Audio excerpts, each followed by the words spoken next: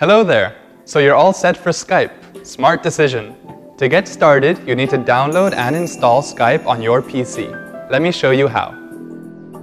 Open a web browser.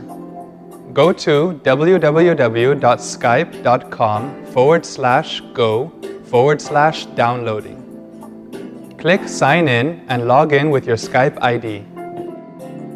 If you see a yellow information bar at the top, click on it and select Download File. Save the setup file on your computer and close the browsing window. Now double-click the setup file and click Yes in the User Account Control window. Follow the instruction appearing on your screen to complete the installation process. Once the installation is done, follow the prompts to set up your Skype account.